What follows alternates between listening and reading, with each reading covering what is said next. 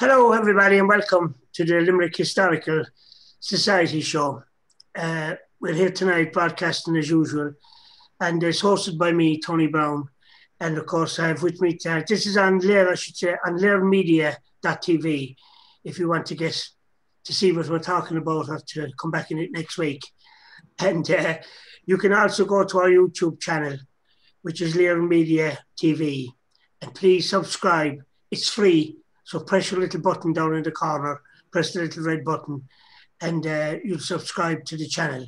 As I said, it doesn't cost you anything. You won't be billed for it. Anyway, again tonight, I have with me Tom Donovan. Tommy, welcome along to the programme again anyway. And we've covered different things at different times, and some people will say we're only waffling.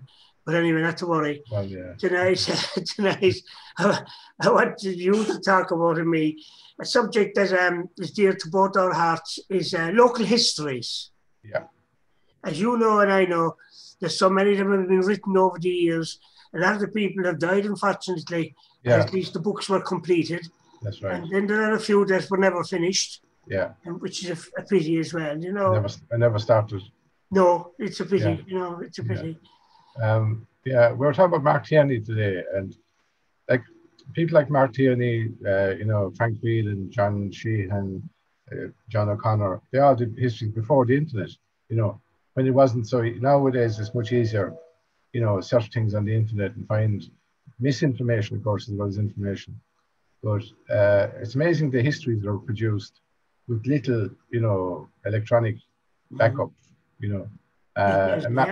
Mark Tierney's book we talked about today, that's Moreau and the history of Moreau. Yeah. It's very difficult to get that now. Oh, yeah. And I was telling somebody yesterday, when it does come up, it fetches big money. Yeah. For a book, I said it probably cost 30 shillings when it first came out or something like that. Yeah, I got a spare copy, and I discovered, Margaret Franklin told me that the one that the library had was stolen. So I gave them my spare copy. So, I mean, they didn't even have a copy. It was so scarce. Because that did happen now with another book. I'm jumping again here now, but I remember a few years ago, a man had a book known as, it was a catalogue really, called The Sale of Limerick. Yeah. When the Earl of Limerick sold off Limerick, the whole city sold off in parcels. Mainly, he tried to sell blocks, as there were. It's hard to believe somebody could actually own. This is the freehold now he was selling. Yeah. Not the buildings. Well, some buildings were included. And the book is a huge catalogue. And I remember in the library they were missing 4 pages. Yeah. And luckily enough, didn't I acquire a copy of it much later. So I went down and I allowed them to copy the 4 pages that were missing to put into their copy. I love the way you say you acquired one. I did. Sounds mysterious. And I'm the one that says never give a loan of a book to anybody. Yeah, especially you. But no, it's actually that's a book that could be reproduced with footnotes, of where the plots are today and what, with modern technology, even on the internet, if you put up the pages and show images of what's there today, Oh yeah. Yeah. Because the Federation of Local Histories did a project about, God, it must be nearly 30 years ago now. I remember it just be on RTE sometimes before, when they had nothing kind of else before programs started. Yeah. What they did was they got everybody to go out and take first of all, the Lawrence prints, which most people are familiar with. Show the Lawrence prints who were taken at the turn of the century and put up a modern day photograph of what is there now as opposed to what was there. And it gave a great insight as to what was there and what the buildings were like before. Because as you know, we've lost so many buildings over the years. But luckily enough, they're in these histories, these local histories we're talking about. Yeah. There are lots of photographs of places that have gone over the years. But there was another program on TG Carr. They took postcards, John Hine postcards, and a young boy with a donkey, and they tracked down the family. So they never kind of finished them. They just showed it like they tried to create the photograph at times. They could have made another program out of interviewing the people and about the background of it, like, you know. Good, good. I find that with Who Do You Think You Are and some of the programs, they seem to concentrate on either the paternal line or the maternal line, but they never seem to finish it right up to date. No, and to do kind of, whether they're afraid of being sued or whatever, but probably they kind of take the highlights. They don't give the full story, just take highlights out of it. Yeah. They didn't explain properly how Jimmy came to be or who his father, you know, they finish off and say, and of course his father died in 1937, and they leave it at that. They don't kind of follow it up. One of the most fascinating ones was, I can't remember who it was. She was an actress in America, and they traced her family back to, her great-great-grandmother would say was a slave, and she married the slave owner, and the slave owner died, and she became the slave owner. She inherited the slaves then, and she found out that her ancestor was a worse owner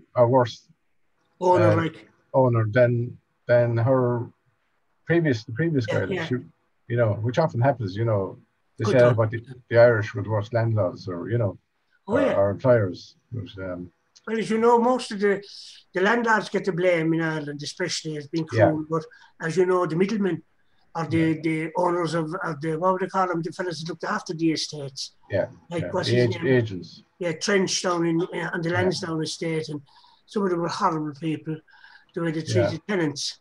Well, you see, like I think we discussed that before, but like the problem is simplifying the famine or simplifying the War of Independence, simplifying the famine into saying, oh, the English were terrible, and this genocide argument. Like, okay, the English weren't benign in it, but like it was the Gambine men and the fellas who profiteered out of it, the Irishmen, and who it was Irishmen who evicted people. You know, to say it was the English. It was often Irishmen living in England. Like, what you consider an Englishman. Like, you know, a lot of the Irish have become more English than the English themselves, and like to say that England caused the famine. Well, they didn't do much and it suited them. The outcome of the famine suited them. But I think it's a bit simplistic to say, you know, that England should apologize for the genocide. You know, I mean, Tony Blair kind of apologized for their mishandling of it, which was what they did. Like, you know, but certainly the middlemen, like they took land, and like the middlemen weren't always big estates. Like there were small landholders who might have 3 or 4 tenants. Like I told you before, the farm I grew up in was owned by a man called Cassidy, and he had, I'd say about 7 or 8 small subholdings of half acres on his land.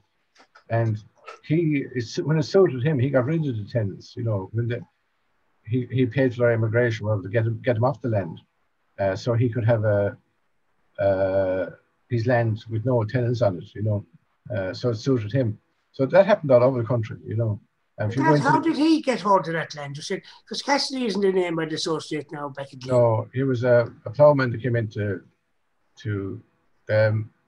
there was Kidgel who was friendly with the Knight of Glyn, who was an agent for the Knight of Kidgel in Glyn. And Kidgel was a judge at a ploughing championship. And Cassidy won the ploughing championship. He was in Castletroy. Newcastle it was actually, near Limerick. And he was a ploughman for a farmer near Newcastle outside in Castletroy, and he won the ploughing championship. So Kidgel brought him to Glyn, and he became a kind of a sub-agent for the Knight of Glyn. And the Knight of Glyn, or a farm manager, and the Knight of Glyn couldn't pay his wages. So what the Knight of Glyn then did was gave him land in lieu of his wages. He was an overseer on the roads. He kind of, by hard work and that, and he. And then he had 3 daughters and a son. The son was involved in a murder or manslaughter, and he had to skip it off to America. So there was 3 daughters left, and the 3 daughters died and didn't have any heirs, so the name died out. But Cassidy he was on the bounds of the Knight of Glyn's estate, and he had subtenants, and one woman went to town one day and he burnt down her house. She was a widow, and she came back and she put a widow's curse on him. Would you believe in these things or not? And she said, there wouldn't be seed or breed of the Cassidys left in Glyn. And people often pointed to this, that his daughter's never married, you know. I mean, it's always after the fact that these curses come out. Yeah, you know. So, I mean, but it makes a good story. But anyway, there isn't seed or breed of the Cassidys. And when I was young, some of the family descendants in America came back, some of the daughters. And I mean, like, it was like coming, like we were, I suppose, ragamuffins growing up on the farm. When he came back, I remember he had a watch that he could press a button on and the light came on. We thought it was like something out of the space age, you know, and the time came on and all these things. He's cameras and stuff like that. We, you know, tape recorders, which we'd never seen before. He was a descendant of these Cassidys. He was, No, his wife was. His wife, descendant of one of the women who went out, Yeah, because I'd never had that name now back. You wouldn't hear it really back. No. You know, I think they came from Scotland actually originally. Yeah, well, I would associate Cassidy with especially with Donegal. Yeah, the amount of Cassidys in Donegal. But this actually funny as you mentioned now, Maroon Boher, Matt Tierney's book. In that he covers what's known as the Cloncorry estate, the Cloncorry evictions. There were big evictions in Cloncorry. Even I can't think of what's the meeting the Tira. What was the priest? I can't think of the priest involved with them. They were evicted from the Cloncorry estate. And there were big evictions from even the family who were well known in Limerick afterwards, the Keys family. One of them was a teacher. I remember. One of them became mayor of Limerick. Yeah. They were evicted because there's two ways of spelling Keys. That's right. There's the Church of Ireland when there's the K-E-Y-S and K-E-Y-S. And K-E-Y-S. Yeah. So there's still a lot of Keys family around the Glenstall, Maru area. Yeah. But this family Keys came into Limerick. And one of them, I think, if my wife serves me right, he got a job above as caretaker above what was known, looking after the books for Mount St. Lawrence. Oh. Above opposite Mount St. Lawrence graveyard. The house had gone, it was knocked down a few years ago. Yeah. Small house was kind of sticking out onto the road. Was it the keeper's house? You what? Was it the keeper's house? Yeah. One of the Keys got a job there. And I must check that out now. He was Keys. I think it was the mayor's father. Because one of them I remember was a school kid in St. Brendan's School above near me. But anyway, those Keys came in after Cloncorry estate. They had been evicted. And there was a lot of evictions. Cloncorry just came in. Cloncorry was lawless, who actually lived above at Lyon's house.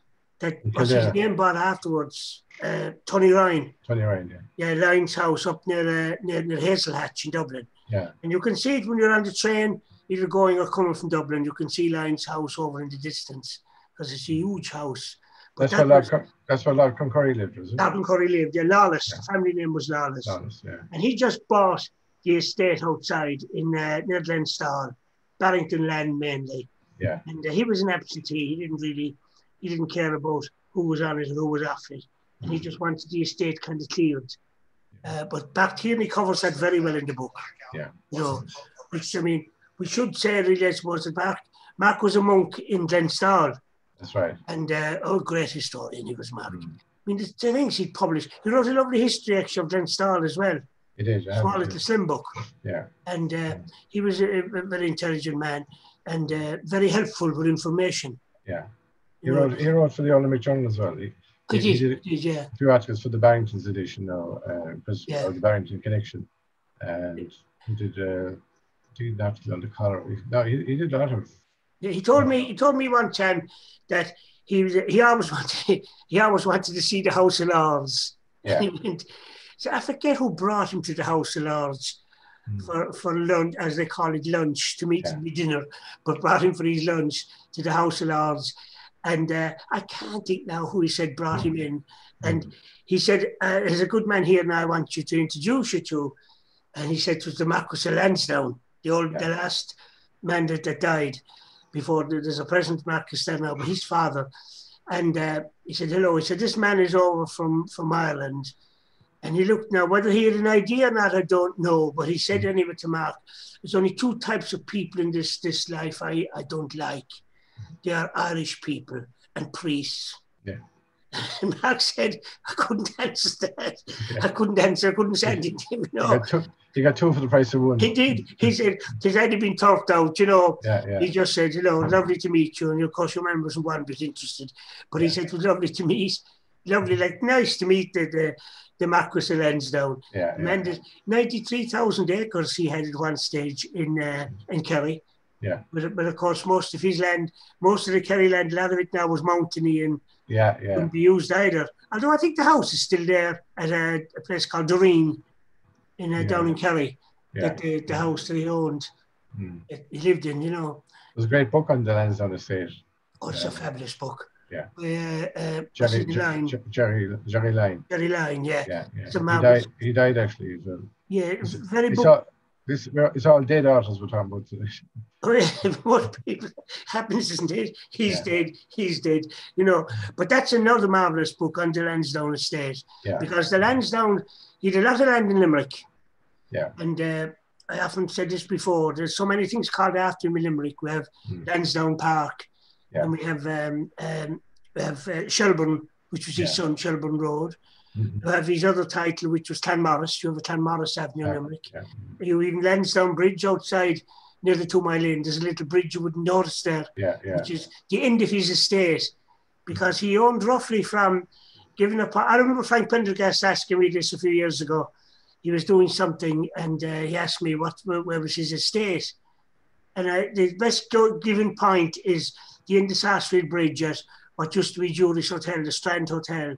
Yeah. And walk up the bank of the river all the way as far as Coona, where that river flows into the Shannon, right up into Capanty, and take a right and back in along again into what we know in by Tuman Park there. Yeah. And back again, back to right around by Farnshawn was all his estate, the Clancy Strand, and back again to Jury's Hotel. Yeah. That was all the Lansdowne estate. But in Dublin, he had another big estate, which he called it the big townhouse after his son, which became the Shelburne Hotel. Yeah. You know, and then he had Lansdowne Road, and there's so many things called after him in Dublin as well that you kind of forget about. You know, people often wonder why things are called what they are. You wonder what happened to his wealth. You know, I mean, even the ground rents. Oh, they still have it. There's a big house in Borewood in Wiltshire. And I think the present guy is living, the present Marquis is living, I think he lives in Scotland, I think. I think he gave up living at Borewood. But Borewood is actually open to the public. And all the records are there, all the family stuff. A mutual friend of ours went there now a few years ago, went to see Borewood, I remember him telling me. And just to see the house, although I think some of it has been knocked away, but at least he's there. But he's a huge, God, the wealth he must have had. But he was a very important man in England, Lansdowne was. I think he became secretary to some one of these, what do we call them here, under secretaries or something, to Queen Victoria, I think, or something. He was. But he lived mainly in England. They were absentee landlords. Yeah. That's how your man Trench took over the estate down below in Kerry anyway. But it's a massive estate. But like that, getting back to books, John O'Connor's book we were talking about last week on Mongers. Yeah. That was a lovely book. The History of Mongers. Yeah. John Sheehan's book. Well, all those books took years. There were years in the making. Like, I know John had his book most handwritten, like the history, and had all his notes and everything, and just a matter of getting it. And the reason he actually to get the finance of it, and I remember Paddy Donoghue said to me about getting to do it, about raising finance. And luckily, the printers in Shanagol, Fitzsimons, they said to him, we'll print the book and we'll wait until you sell it to pay for it, which was fair, and because John couldn't afford to raise the money, and so, I mean, Nessun Donoghue, Paddy Donoghue, and John kind of got together and organised the launch of it and everything. And luckily, I mean, it sold very well, and I think he had to do another short print of it. And it was, we can't get it now again, sometimes there can be a slow burn, some of these histories, you might sell, if you print 500, you might sell 300 and the other 200 are left. But they'll always sell, there'll always be somebody new coming into the parish looking for a copy. And if so, I mean, John, I mean, Mahony's around looking for more and more all the time, because if it's a good history, people, and you see what John was like, Raheen and Mungret, like they're practically suburbs of Limerick now. So you had a huge catchment area for people that'd be interested. Like, so out of population that you're going to get people who are interested. You know, and now a lot of people, I know in John Sheehan's book, a lot of people bought the book and had said the spine isn't bent on it, but they bought it out of loyalty, you know, to have it. But another great book, like, and John did that as a retirement project, you know, and he put a lot of work into it. Went into libraries and went to Dublin and went. This is history now. It's history of Clarina. The corner of Limerick, history of Ballybrowne, Clarina. Ballybrowne, Clarina, yeah. And Patricksville, yeah. A corner of Limerick is called, and very, very well, you know. And I've often forgotten what things. I'd find something in the newspaper, and I'd go back in and see, and John would have it covered in his book, like, you know, that was. I'd have forgotten that was actually in the book. So John went through the newspapers and picked out items. And, he covers the two landlords, you know, which we spoke about, Lord Clarina and Lord Emily. The Coopers as well. Coopers, yeah, Coopers. And Coopers are kind of a forgotten family, actually. Yeah, really, because the relations, I was looking at a program last week on television, and Sandy Kelly, it's about Johnny Cash coming to Ireland. Oh, yeah. And singer Sandy Kelly was in it, and it showed her with Johnny Cash in Marquee Castle outside Sligo, which is a Cooper castle. Yeah. And they were relatives of these Coopers. They were at Cooper Hill. They're far out a bit now, you know, but they were still relatives of. I thought when I saw the pictures of the castle, because that's fairly intact, about just outside Sligo. There's a Cooper's Hill house in Sligo as well. O'Hara's lived in it. O'Hara's, yeah. They changed their name when they married in there. Oh yeah, that happened a fair bit. You wouldn't mind changing your name once there's a load of money coming with it. Oh yeah. You know. I changed it the money. But, I think it's in Riverstown, Cooper's Hill house in Riverstown in Sligo. Yeah. Now the Coopers, they were kind of a middle class gentry, you know, as such. They wouldn't be in the same league as Lord Clarina and Lord Emily, but they were beside. The house was right beside Tervo House, you know. It's a pity. Actually, the cement factory used to have a herd of cattle, prize herd of cattle. Yeah. And they called them I think they were known as the Cooper Hill herd. Yeah. Or something. They'd win at shows and that, you know. And they were well looked after. And the individual cattle were known as like Cooper Hill Maid and Cooper Hill, you know, they got names and they used the Cooper Hill name, so it's one way. It's a pity the house is gone. You know, there's nothing of it left, you know. There is a picture of it in Ben Stone's book, All Right Now. Yeah. The House of Ireland. There's a picture of it in that. But like that. But was his name's history as well when we forgot about Tom Culhan's one back in Shannon. Bandy Shannon. That's a beautiful history as well. Yeah. You know, and I mean, very well. That was launched back in Ahinish. If he's looking at Ahinish, getting sponsorship from Ahinish. Yeah. Thanks to Liam Dundon was very important. Yeah. I mean, Tom is a very quiet man. It wouldn't be push himself, but he had the history written. And Liam, you know, we all know Liam. Another man that's died. Liam Dundon, and actually, I found a card he sent me there recently, and to Osquelga, isn't it? Yeah. But Liam was a character, like, but he organised the launch in Ahinish because he was the park ranger there, and he got Tom's book published, and a fantastic book, you know. Very good book. Yeah. Lovely pictures in that as well, and it covers a fair area from Shannagold and all that area. Robertstown, Shannagold. Robertstown, yeah. Because you'd forget about Robertstown, which is the church, because people passing out that church on the way to Foynes. Yeah. When the church is there on the right hand side of the road. That's the main church, because Foynes was only an afterthought. Like, Foynes was later on. Robertstown was the original parish. It was the railway, really, when the railway then, the terminus of the railway at Foynes, and the seaplanes and all that brought in a church in Foynes. Yeah. And that's after 1858, the railway arrived to Foynes. So it's after that, Foynes really developed. Well, it was a port before that. But It was really in the late 19th century the finds developed.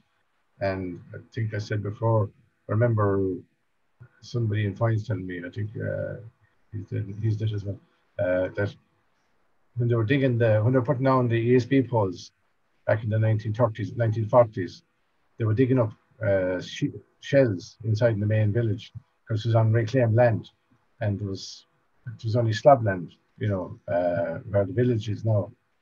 But Robertstown Church, the last time I was in Robertstown Church was for Tom Clan's funeral or Liam Dunn's funeral. Liam Dunn was the last one I was there at his funeral. Yeah. I couldn't even get in. It was packed. Yeah. I couldn't get in the door. That's right. And there's no windows. Yeah. In on the shore side because of the wind off the channel. Wind coming up, yeah. Liam took us there an outing a few years ago. We started there. That's right. And went around that general area. And actually, Tom Clan was on that one as well. He was, I remember. Yeah. But Liam was very good. He was funny. He used to give out to me for having a townie accent. Yeah.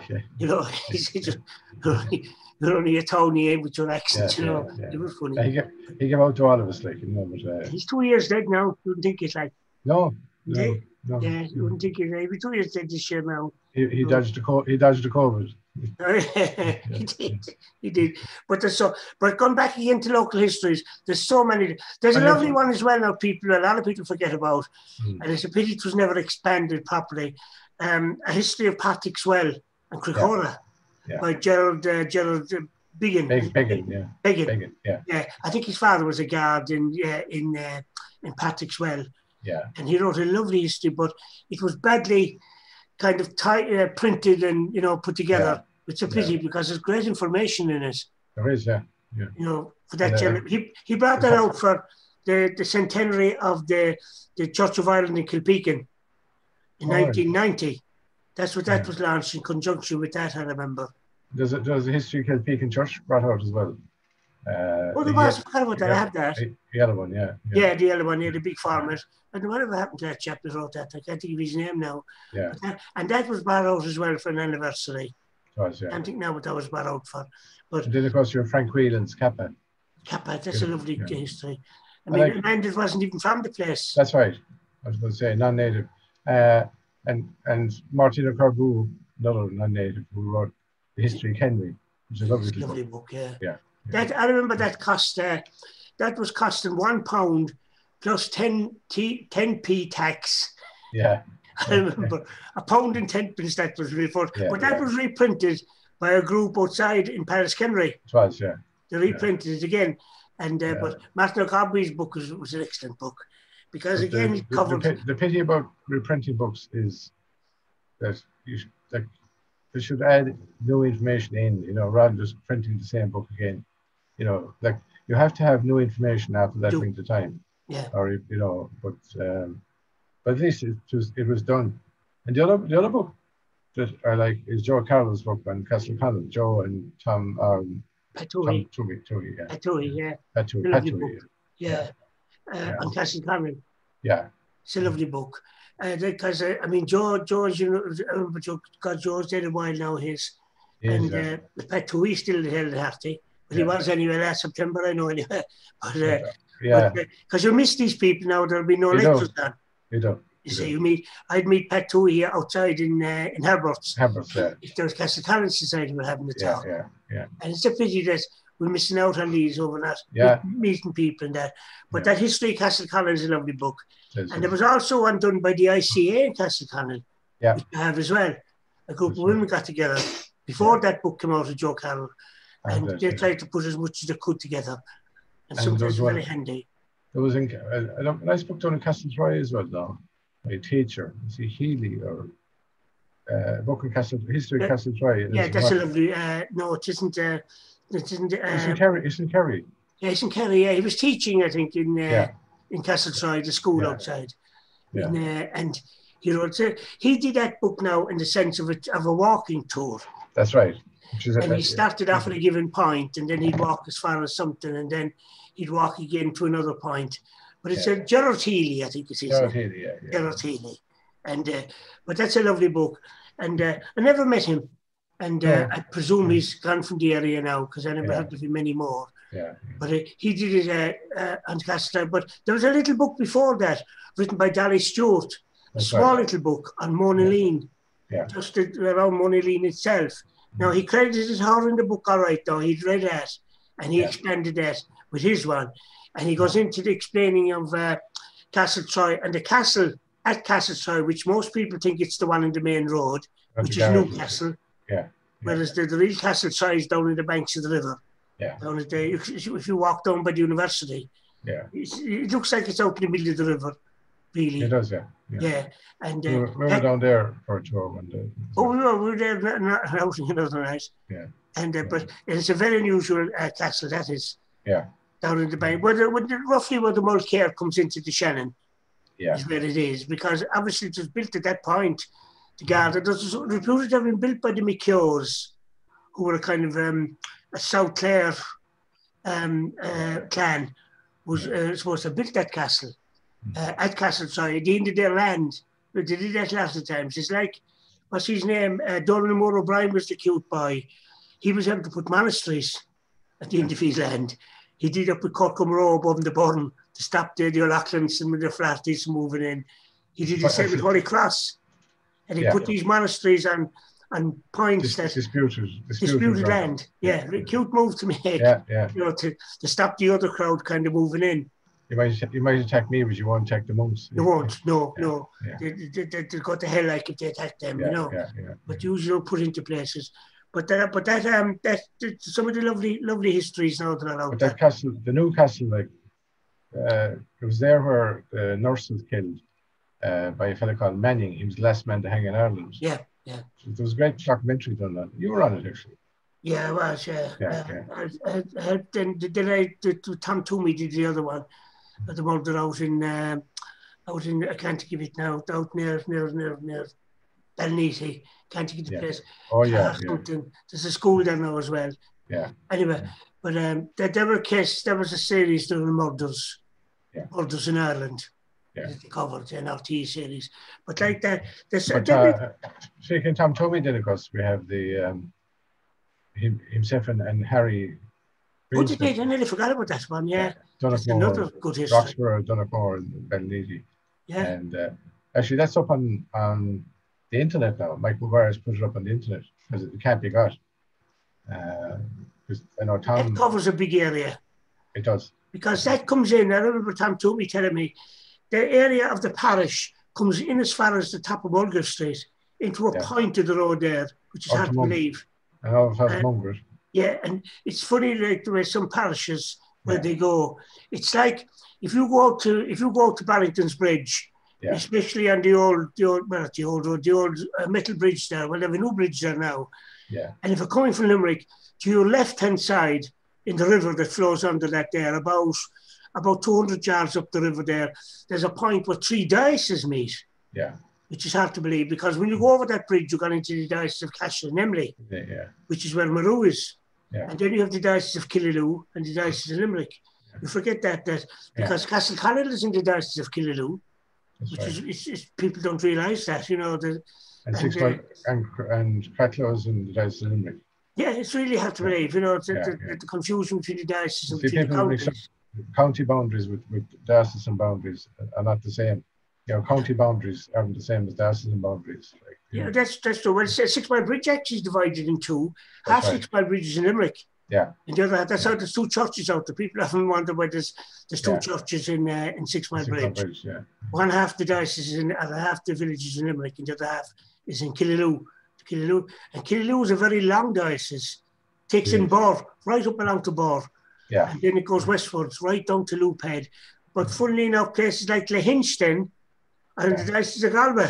That's right. You know, when you go up to north up there, you don't realise that they're in Galway. I know it's not Limerick, but the fantastic history is the three-part history of the Diocese of Killaloe by Father Ignatius. Ignatius, I can't give his name. Ignatius Murphy. Ignatius Murphy, yeah.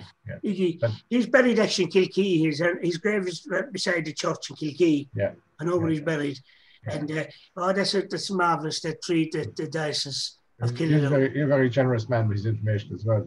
And but one thing I liked about him is, for a priest, he didn't hold back. And this was pre kind of, liberal church type. Yeah. He wrote about the scandals in the church, about priests having mistresses and being brought up in court and all that, and he didn't hold back from that, so it's because there was a scandal in Glen with the Knight of Glen's mistress and the priest shunning her and the whole excommunication. And in the court case, it mentioned Kenny and Stenson in Clare, which was a similar case where a priest was having an affair with a woman, and it came up in court as well. And it was quoted in the Glynn case. And when I went into Ignatius Murphy, he had covered it. So I was surprised that being a priest that he might have ignored it. But he got what's and all. It's a fantastic, to compare, it's even better than Begley's history of Limerick. I suppose when we're talking about histories, we have to explain to people, explain to the listeners out there, Tony, that there's different histories of Limerick going back to Ferrer's history in the 18th century, and then you have Fitzgerald and McGregor in the 1827, and then you have Lenihan's history, 1867, and then you have Begley's three-part history, Canon Begley's three-part history. They're the main ones, But you're not find, Tom, the only thing is, which I'm sure you would have, you look for something, you forget you're reading, you're looking for something got to do with a particular landlord who won't be mentioned in the diocese. Yeah. And then likewise, you might want to find out about some priest, and you look in a local history and you forget it has nothing got to do with religion, that it's strictly history, kind of, more or less. Well, if you go back to the history of Maru, you wonder why didn't he reference Canon Begley? Begley wouldn't be dealing with Maru, or certainly like in Ignatius Murphy's book, you'd say, why didn't he mention Cratloe or 6 Mile Bridge, or there's something that happened there? And so that's why local histories are important, it's important. And a lot of them are written by non-academics, and I think they're written to people who, that were written in the way that people will understand. There's no philosophizing in it, and I think, that brings me to think of the oration that Garrod he gave at Jim Kelly which you reprinted in the Old Limerick Journal. That he said, which I thought was fascinating. He said, "It's gone are the days when people go to the academics for history. They go to the local man. The local man that has no doctorate or no thesis. He's the man with the local history." And we got on the 2 weeks of that, I remember well. Which was true. He was referring, of course, to Jim Kemmy as well, and to Kevin Hannon. Well, if you're talking to Kevin Hannon, Jim Kemmy, Seamus Pineda, all those great historians, I know we're both involved in the Old Limerick Journal, and I'd be blowing our own trumpet, but without Jim Kemmy, look at all the history he has saved, with the Old Limerick Journal down through the years. People have wrote stories about the park, park men and different, Shani's pub, things like, if they weren't done then, they'd never be done, And I suppose Kevin Hannon wrote put all his stuff together in a book as well before he died, and if that's been reprinted, I think it'd be good to reference it and index it as well, and I love, and one of the good things about Lenihan's history are the footnotes, and there's another great history I look at is the history of Listowel by Father Gahan, and the footnotes are often more interesting than the actual text. He'll give a fact in the chapter, and then he said footnote 29, and you go down, and there's a big long Lenin is the same. The footnotes. I love reading Lenin's footnotes. I have so many reading off by heart at this stage. Some of them are longer than the page, the chapter, than the footnotes. In Lenin. Only last night I was reading in Lenin's history now, in a footnote, funny enough. There's a Nicholas Arthur, one of the Arthur's family.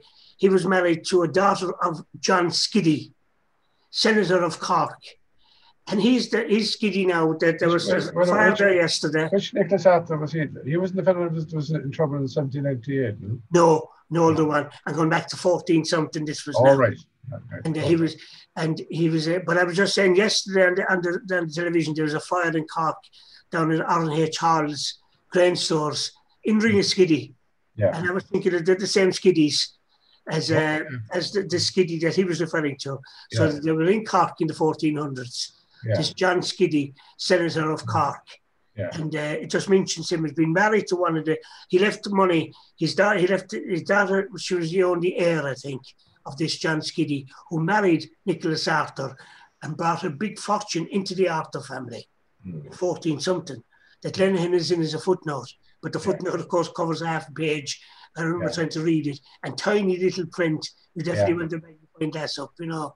And actually, I never thought that Ringaskiddy was named after the family. Well, it is. There's a documentary was often shown on a channel that is good when they show things on it. It's a Cork channel.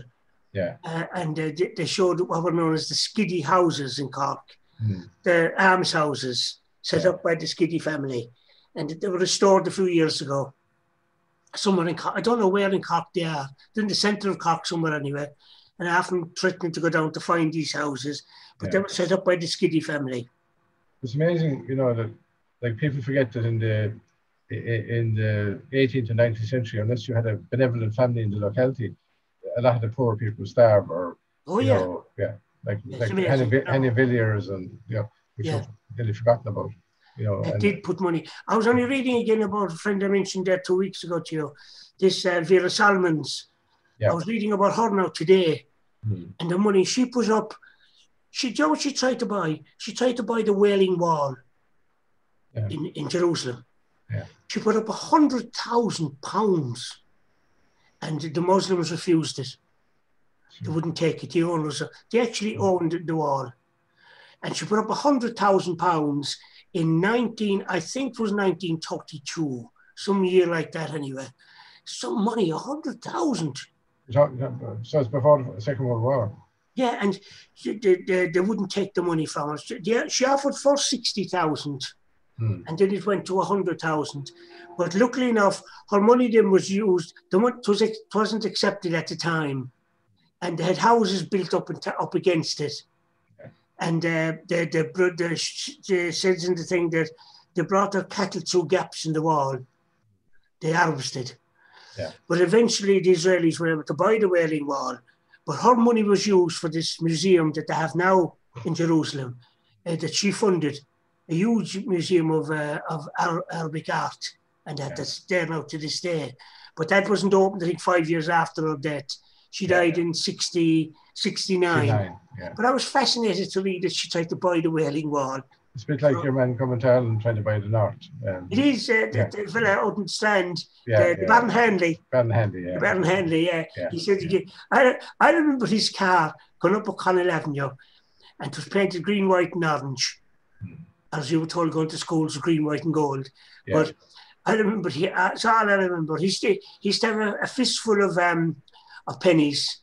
Yeah. And when you get a group, he'd throw them all up into the air. You know, I remember John Curson, we're talking about him one night now on the radio with John Curson about the Baron. Baron Hanley was well known because he came from Strand. It's only about 5 miles from Newcastle West. Yeah. But like that, as you said, he wanted to buy back. There was a brilliant documentary done on him. It was on the radio, they did as well. No, on television, they showed there's caricatures of him, like, you know, but he died in, like, he was a pauper when he died. He had no money, you know. Yeah. But he was putting up this money anyway to buy back the 6 counties. Yeah. What he had or not, I don't know. But my uncle worked in the bank in Mayo, and he said, I'll go back into the 40s, and he remembers that the Baron Hanley, he never heard of it, even though he's from Limerick. He was sent out because he was from Glynn, and he was sent out to meet the Baron Hanley when he came in. Like he said, this big car pulled up, like you say, all colours and flags, and because he was from Limerick, they said, you go out and meet him now, you know. And he said he was breaking it, like, going out and to meet this fella. And he said he came in, but he said like something out of Hollywood. He walked in like an entourage after him, and the cheer and the clapping and everything, like, you know. And he did his business, you know. But my uncle was laughing at the point that, you know, you're from Limerick, you're nominated to meet him, like, you know. Meet him, you can tell him where you're from. Yeah. Even though he said he probably never heard of Glynn, you know, from being from Strand, you know. Probably. But I remember we got up at Connell Avenue.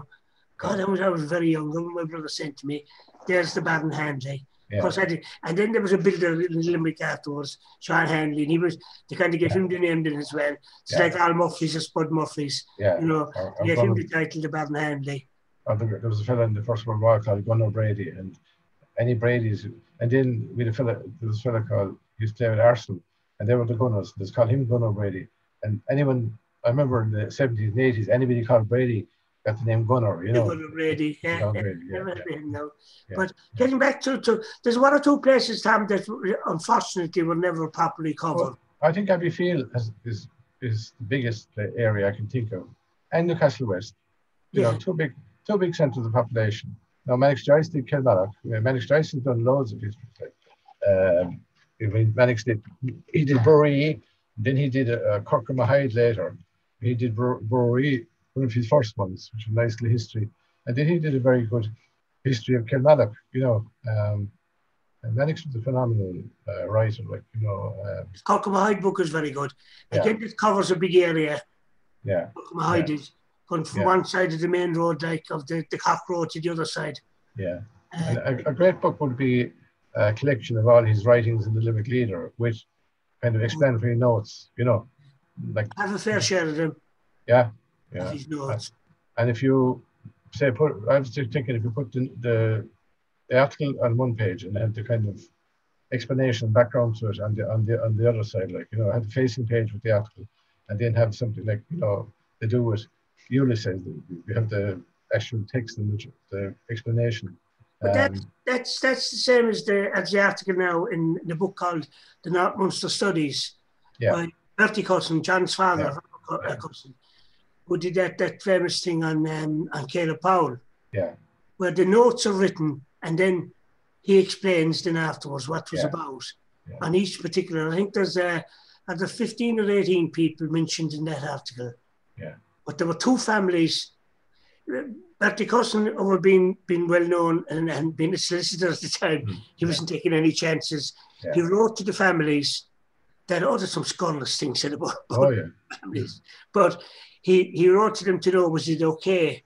Some of them he couldn't contact. But there were two families in particular who said no. They didn't want the notes written. I know one of the families who are gone now, and I can't think of the other one now. John Cousin told me one of the families, but they didn't want written what he had said about them. Yeah. He did, some families now he did kind of praise, but I should tell people it's an article on choosing a grand jury, which really, like choosing the county council now. Yeah. We were allowed to do that. Up to 1898, the grand juries ran the county, then the county councils took over. Yeah. See, some people think the county council came in with the change from British to Irish, but they were brought in before independence. And forget that, wouldn't you? Yeah. But these things, the notes are very interesting to read.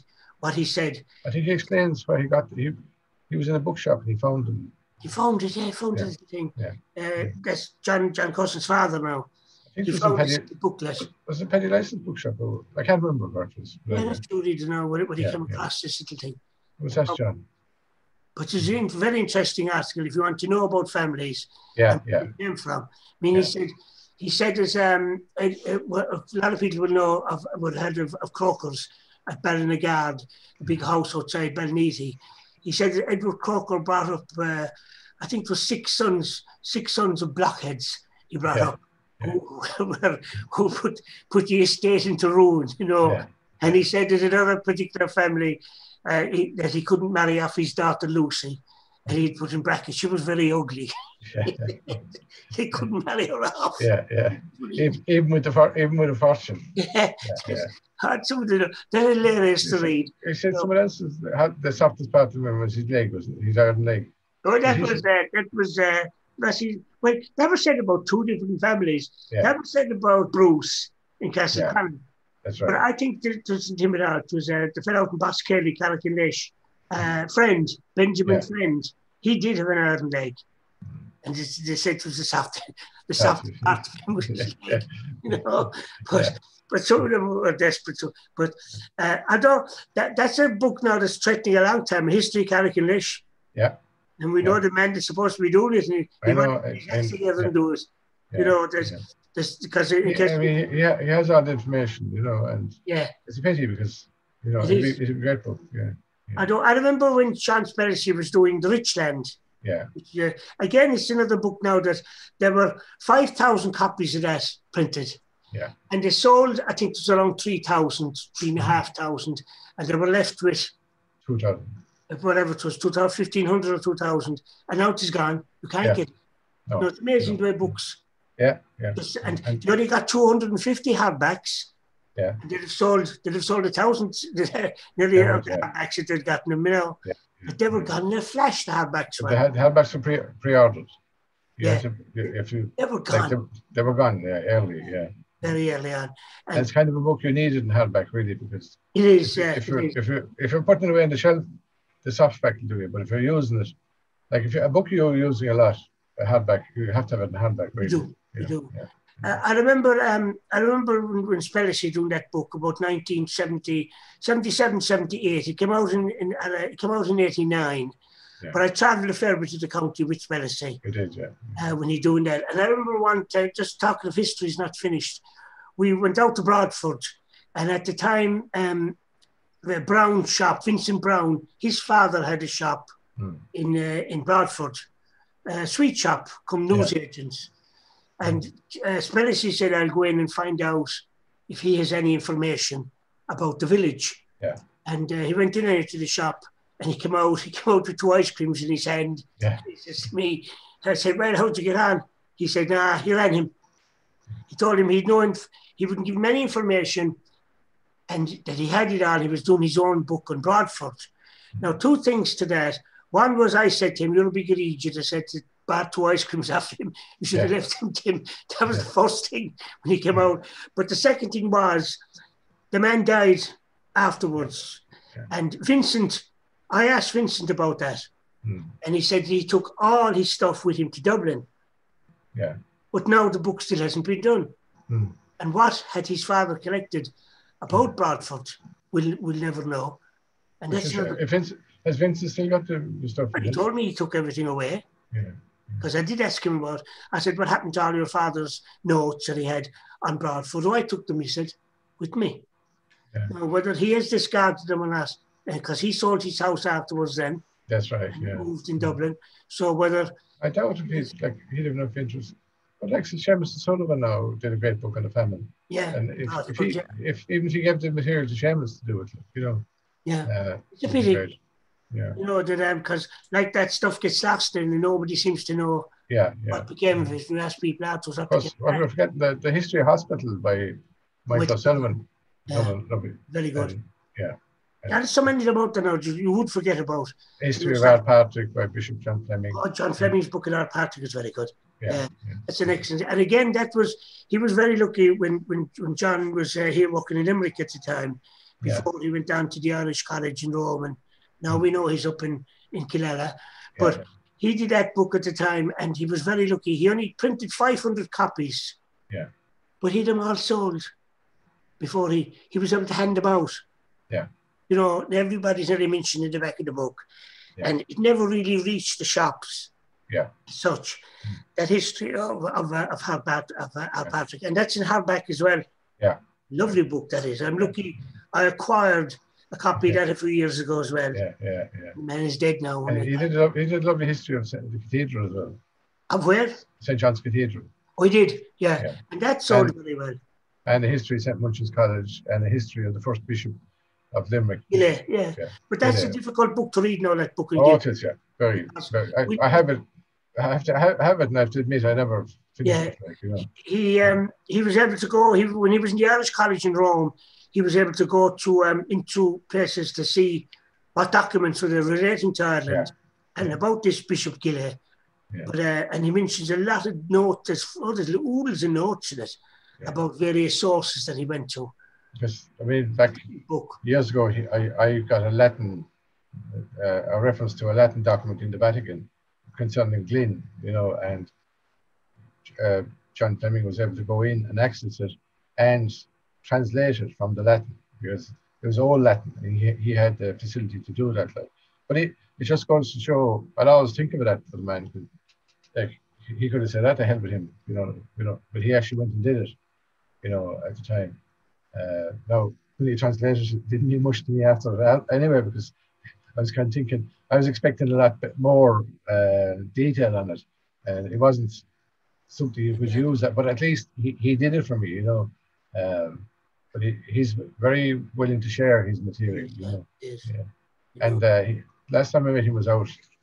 There was a priest murdered in the bicentennial murder of a priest, Mulqueeny out, and out near Kilmallock and in Mulgidden, and he came down and he celebrated the mass and there was some of the descendants of the priest there, and he's a great man to give a sermon again, a bit like Gerard Tui. He brought the history into it and everything, he gave a talk in Mogus School there about 4 years ago. Was it about 3-4 years ago? About the farming of the diocese, Yeah, about the farming of the diocese. Yeah. And I said I had a question for him. And he said, when I stood up, oh God, he said, what am I going to be asked by him? Yeah. The six marker. 3/4 of the audience was saying, your man is going to ask something. Controversial, I forget what it was now that I did ask him, but it was relevant to the diocese. It was about the formation of the diocese. Yeah. Actually, he gave a lecture in Raquel. He did. No, I forgot about that. Well, nearly 2 years ago now. Yeah. That's the last time I met him now. Yeah. It was his relation, Kevin Danaher. Kevin Danaher's relative. Kevin Danaher, yeah. Who his mother was related to. I didn't know that. But you forget about him, Kevin Danaher. Yeah. Back in the day, did you forget about altogether? Oh, he did a lot of. Actually, I was reading the other night about a man called Dineen, who Kevin Danaher interviewed. Like, it's funny. Actually, before I came on tonight, I was seeing a program that was done up in Mayo, and it was about the railway, and he said, did you ever travel on the railway? He said, oh God, I'm not that old. No, man. He said, my mother traveled on it, he said. And he got emotional. He said, up to the age of 9, he said, my mother came back when I was 9 and never knew her, he said. She just go off to Scotland working. She come back once a year. And just until he was 9, she came back for a couple of years then, and then she came back. And what did your father do? He said, he was too lazy to even catch a cold, he said. He was the laziest man you could find. He never did anything, The mother did all, reared them and sent the money home, but just interesting, that to hear a man describing about immigration. And like, I went to school with a fella, and his father went off to England every year and came back, in the wintertime. And he worked in England and came home, and that's how they reared the family. The mother hardly ever saw the father. I suppose it was a happy marriage because they hadn't time to fight, like. Yeah, well, the only thing was with you mentioned there about going to Scotland, mainly it's associated with counties like Donegal, for example. Yeah. And even down to Achill, where the Achill drownings were now one time with the train in Achill, that all went over to Scotland. Oh, picking potatoes. Yeah. Can't believe, living in harsh conditions, The botties, the botty bankings, the botties were they're just they're made out of mud and straw, like they're living in terrible conditions, like. Yeah. Well, that's like the boys that were on the farms. That what's his name? Pat Feely wrote about. Yeah, the 7 boys. Hiring fairs, yeah. Yeah. And the way they were treated by families. Yeah. Well-to-do families. The way they were treated. And for a year. I found a fellow called Michael McCarthy who wrote in the Limerick Journal about. He knew Pat Feely, and he's still friendly with Pat Feely's wife. He keeps contact with her. Is this Michael from Partino? Yeah. Well, he wrote about Pat. He's up in Wicklow now. Yeah. He came down tonight. He came down to talk about Jim Kemmy to the society one night. Michael gives a copy of the journal every year to Pat Feely's wife. But I was telling him about, I think you were there as well. We went out one night and the library had him come down to give a lecture on the 7 boys. And he got ambushed outside, like, and he was, and nothing to do with him. I want to admit it, like. Right? Some of the families don't like to admit the way they treated. Yeah. And we're talking about the 40s, like, the 40s and the 40s into the 50s, the hiring fairs. It's really not so long ago, like, I remember, man. I keep forgetting to mention that here with the Limerick Historical Society, talking history, we think anyway. And if you want to get in touch with us, we're on lirmedia.tv. That's LIR, think of the children that live. And you can go to our YouTube channel, which is on Lir Media TV. And please subscribe. There's a little button down in the corner, little red button. You just click on that. It doesn't cost anything. And you won't be billed for it in 6 months' time. It's very, I did it during the week. It's very easy to do it, actually. Yeah, just click it on. And people, because when people hear the word subscribe, you see, it sounds like, how much is this going to cost me, Yeah. If you think, I think people are used to YouTube. Like, it's like liking a page on Facebook. If you subscribe, it means that you're interested in it. Like, we'll have to get, just before we finish up, we'll have to get a little clock here. We'll have to get some kind of a little clock. I should be looking up at the clock to see the time we start and the time we finished. Yeah. That's with the bones of an hour anyway, talking that. Yeah. But anyway, there's hundreds of other histories out the time we haven't even mentioned. Oh, yeah. You go home now or afterwards and say, I never thought of mentioning this, Yeah.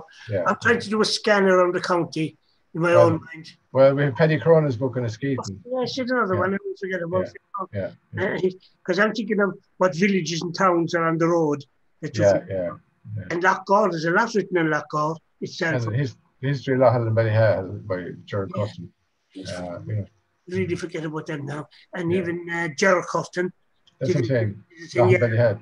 You've on Ballyhale, that you forget about. There's so many other ones out there, I'm sure there's. And recently a history of Carrick, by Jerry McMahon's daughter. I forgot about her now as well. Mary Coury, Kury. Yeah. But Jerry was very good. He was very good local man too for local knowledge, Jerry was. Yeah. And gentleman, It's good to see his sister carrying on the tradition. Yes. Actually, he was one of the first men I ever saw to record the graveyards. Gravestones he did. Yeah. I remember that. And he wrote to me one time as well, mentioning houses that just in case I didn't know about. There's in his area, there weren't very big houses, but had a bit of history in them. I still have that letter at home that he wrote to me. And but like that, I remember him saying as well. He found your cousin Clark, the name on the headstone. Yeah. Up as far as Carrick, like, Yeah, funny really. That. Yeah. But there are all these histories out there now that I'm sure we've forgotten about it. I only have my headphones on. I stand up and look at the shelf. Oh, yeah. You're better than me. I don't be able to find things. Yeah. What I came across was a story from another night. What I came across last night was the story of the lady Freemason down in Doneraile, and she was the other night in a program on television. Where they went to Doneraile Court. I got a message. I got a message actually on Facebook, and saw about a day later. Are you watching Doneraile? But I think I told you I was down there, and unfortunately, a lot of the artifacts, they call them, or the furniture in the house, are brought in. Good, from Bowen's Court and places like that. Most of the stuff was sold after, see. By the St. Ledgers when they were there, She was there actually, a daughter of the last woman, I think. She looked like she was about 90 anyway in the television the other night. She was a St. Ledger. Although they're in America and they're in England. But they've great legacy after starting what's known as the steeplechase, first of all. From Doneraile to Buttevant, and also the St. Ledger itself. Which is still going, because the St. Ledger was only interested in one thing, that was horses. He was only interested in. But they made a lovely job of the house now, restoring it. But it's a pity that they couldn't get the actual. The OPW have. I didn't know this, but the lady there told me the OPW keep a lot of furniture in storage. They buy up furniture, and when they're done up houses, then they bring them in. Like mirrors and But they did get a few things back now that were good. Anyway. Tom. Okay, Tony. Thank you again. Anyway, from Bidon, Tom. Okay, Tony. Just get our people out there again before we finish. if anybody wants to join the Limerick Historical Society, they'll go onto the website, Limerick Historical Society. And, or email limerickhistoricsociety@gmail.com. Gmail.com, yeah. If you want to know something. But there's nothing happening at the moment anyway. No. Unfortunately. And we're missing so much, you know. But again, thank you very much, Tom, for coming on. Okay, Tony. Out there, there's, if people want to get in touch, lirmedia.tv, or you can go to the YouTube channel, which is Lir Media TV, and you'll be able to see my posts anyway, and give a laugh. And if there's anything people want to know, get in touch with us. If there's something you want to argue with us about, because it's great to be corrected. I love to be corrected, because at the bottom of it you get the truth when you're corrected. You know, people say, well, and you can prove that person wrong sometimes, whether it's an old fable or, you know, or the rubbish talking. Like tunnels going from monasteries to castles, and there was something genius together. The pot of gold. Yeah. We go on. Good night, Joe. Okay, good night, Tony.